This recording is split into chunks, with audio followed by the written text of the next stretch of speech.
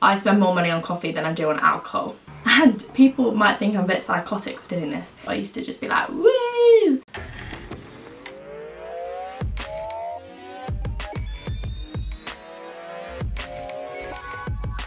Hi guys, welcome back to my channel. My name is Kayleigh and thank you so much for joining me today on this video. If you like this video, remember to give it a big thumbs up and subscribe to my channel if you haven't already. I have so much content coming your way in the next few months while I'm in lockdown, currently training at drama school. So if you want to see like drama school based things, then I have loads of videos on my channel that are drama school based, and somebody actually asked me to film this video, so you asked, I give. This is going to be me talking about how I budget at drama school, sort of some tips and tricks and things, and you can kind of watch this if you're also wondering about budgeting for university. It's pretty much the same thing. I'm just going to get straight on with the video. Thank you again so much for watching and I hope you enjoy.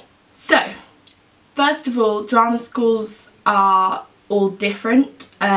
So some drama schools you cannot get student finance for. They are not under a university sort of funding system and finance system. So for some drama schools it's like £13,000 a year and you get no student finance, etc, etc. So for those drama schools, I don't know how those people budget it, but mine is very different to that. So I go to East 15 Acting School and it's actually part of the University of Essex. So it didn't used to be, but now that it is, it allows students to have student finance, student loans, etc. So I pretty much have the same sort of a budgeting system, or in the sense of student finance, that someone that goes to university would have, a normal university. The course is £9,250 per year and I get student finance. So obviously everyone gets different amounts of money for student finance, and that can really play a part into how you budget your years at drama school or university, depending on how much money you sort of have access to from a loan or from family or from yourself if you have a job at the same time. That plays different parts in how you would budget, I would say. So personally, I have the amount of money I have per year and I split it into three for the 3 terms, and usually give myself more money for the final term because it's a bit longer and usually more things are going on in summer, like more social activities. You want to go out with your friends more in summer, I think. So I split the money into the 3 terms and I have spreadsheets. Me and my dad go through a budget spreadsheet of what roughly I think I'll need to spend each year on stationery, clothes, toiletries, transport, food, things like that. So we do that together and then I try and roughly stick to that. Sometimes I even beat it and don't even spend anything on some of the things and blah blah blah. Then that's what we do before I go in September. Each first and second year I did that. And then myself, when I'm at university, I have my own spreadsheets for each term, and people might think I'm a bit psychotic for doing this, but I literally write down everything I spend. And I know a lot of students wouldn't do this because they'd probably be absolutely terrified by what they spend, but if I didn't do this, then I wouldn't be able to keep in balance. I wouldn't know sort of how much money I had left to last me the term, and I know so many people that don't budget properly and then they end up going like minus and minus thousands, whatever, because they're just like woo, and sometimes it's spent on things that are irrelevant. Have a budget sheet. I budget my food shops, but if there's something I want when I'm out, when I'm food shopping, then I'll get it, and it varies week to week. By the end of last term, I was managing to do like one big food shop every 2 weeks and then just buying fresh fruit and veg from the market every time I ran out. So that's a really good tip, is buying fresh fruit and veg from market stalls. The one that we have is so much cheaper than supermarkets, it's actually ridiculous. Go to the market stall for food shopping, it's amazing, and if you can get to like an Aldi or a Lidl, they're so much cheaper. Also sharing food with friends does help. We don't really do that much just because we all have like different dietary requirements and things like that. I know that a lot of students actually do that and share meals together. We sometimes do it on the weekends, or if like one of us is run out of something, then we'll just share it. Like, we're not gonna be weird about that. Also, we try not to go out for meals too much. Like if it's someone's birthday, we might go out for a meal, or we might go to Spoons for something, or a cafe, but we very rarely go out for food. And then with drinking, it's different for us because we can only really go out drinking once or twice a week because of our schedule. So we would only really go out on a Friday or a Saturday. And then the rest of drinks would count as coffees. So I know I spend way too much money on coffee. I'm guilty as charged. I spend more money on coffee than I do on alcohol. Actually, probably like 5 times the amount I probably spend on coffee than I do on alcohol. So I think just knowing where you spend your money and allowing yourself to budget that works really well. So we don't go out drinking that much, but then we spend money in different ways just to kind of keep going with our course. But I would say if you are like going out a lot, then I don't know, pre-drink loads and then get to the club before you have to pay ridiculous amounts to get in. I don't know.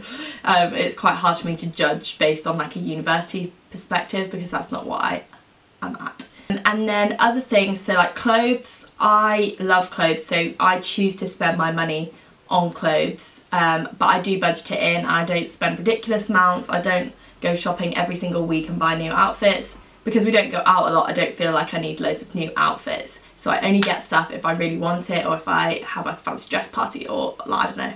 I love clothes though, so I do buy clothes quite often. The other thing, like toiletries, I don't know, just stock up on cheap ones.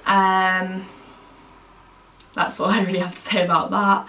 Stationery, again, I mean, luckily for me, our household seems to just have so much stationery from when me and my brother went to school, so we just have loads of leftovers and we've just been using those at university. We haven't been buying like new packs of pens and everything because we just have so much in the house, so that has been cheap for me. Transport, I would say if you're gonna go and visit home or visit unis, like other people or whatever, then book your train tickets like 3 weeks in advance. You'll save so much money. Have a student rail card, the 16 to 25 one, that saves you like 33% or something off every trip. It's amazing. Yeah, and if you can get like buses, maybe get buses. They're probably a lot cheaper. And I know a lot of people bring their cars because it's a lot cheaper to drive home than get the train home, etc. So yeah, they're my tips for transport. I mean, I get the train quite often into London, but it's less than, it's like, well, it changes all the time, but it's less than £10 for a return usually, and then it's the tube fare, so it's not too bad for a day trip in London, which I like doing because I like London. But I very rarely like come home or go and visit other universities. I usually do like 1 trip per term to somewhere else, and yeah, it varies in prices. Books, I know that some unis have a massive reading list and some drama schools have a massive reading list and you have to spend quite a lot of money on books. We have a very good library that has a lot of plays and drama school resources because obviously my campus is mainly drama students, so that's amazing and we don't have to pay for those. Free access to all of that. We also have a lot of online sources that we get, so we don't have to buy plays all the time. There are some we have to buy, some books that we have to buy to help with our course, but usually the maximum is like 10-15 quid, and it's very rare that we have to buy them. Usually we can find them online, so that's also a way that we budget, all of us, to kind of be cheaper. We do quite a lot of arts and craftsy projects on my course, so buying materials like that obviously comes into the budget, but again I just work that out with the budget that I have and what I need. I don't go out and buy unnecessary things, so I won't really buy like what I would class as like stupid things, but some people might think that you need them. Like I don't decorate my uni room with loads of new stuff that I want to buy. I don't go out to Spoons every night drinking because I can't physically do that anyway. Yeah, I would say I spend most of my money on food, just my weekly shop, and coffee. I'm trying to think what else I would even spend money on. I don't have Netflix subscription because my brother pays for it. I don't have Spotify Premium. I don't have any apps that I pay for. The only thing I pay for other than this, oh, I pay for the gym. So my gym membership is like £19.99 per month, which is very good for the gym that it is. I used to pay less at a different gym, but it was a bit of a walk away and I could never be bothered to walk there. I did, but I couldn't really be bothered to do it. So I moved gyms and it's like always empty. It's amazing, and there's a studio that's usually free. You can literally go in there and do whatever you want. If you want like a one-on-one training, they literally just do it for you. So $19.99 per month is amazing for that. So that's a subscription kind of thing that goes out every month. And then the only other thing is my YouTube editing software, which I pay like £40 a year for, and yeah, that just comes out like February or March every year, which again, because it's so spread out in the long term, I don't feel like it really happens. The only other things I can think of are makeup. I spend quite a lot of money on makeup, but that's because I like it. It's jewellery and hair products, things like that. They're things that I choose to spend my own money on. So that is what I work in the holidays to pay for. So that is not coming out of really like my student finance or like my parents' money.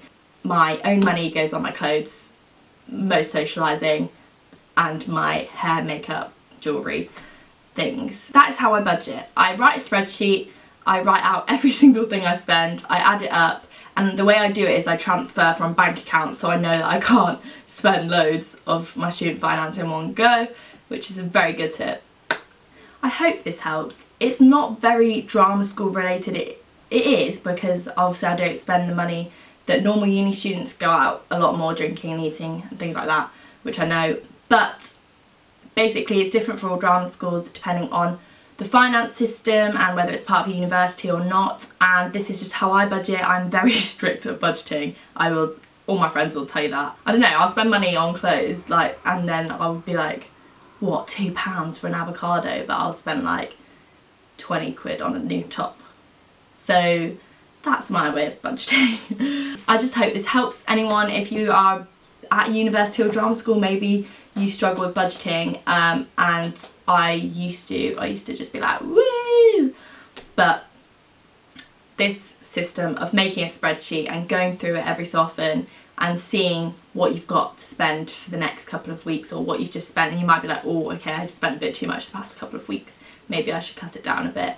And also separating your money per term, so you don't get to third term and not have any money left. That is a good tip, I hope. I really hope you enjoyed this video, and I really hope it helped somebody out there with budgeting for drama school. If you like videos like this, then let me know, comment down below and give this video a thumbs up. I will be uploading a few more drama school related things. I feel like I'm always just sat here talking at the minute because I've not really got time to be doing an active video, because I'm actually currently doing drama school training Monday to Friday, so I'm busy. I will be doing a day in the life or a week in the life of a drama school student online, so stay tuned for that. That will probably come about next week, so stay tuned. If you have any video suggestions that you want for lockdown, anything drama school related, just lockdown related, then let me know. And yeah, I hope you enjoyed this video. Remember to subscribe to my channel if you enjoyed it and you want to see more content like this or like any of my other videos. Have a great day and stay safe, everybody. Thank you for watching. Bye, my beautiful people.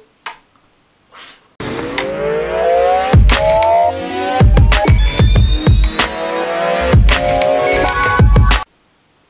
feel like I just go crazy at the end every time, but everyone must think I'm really monotonous for the rest of the video.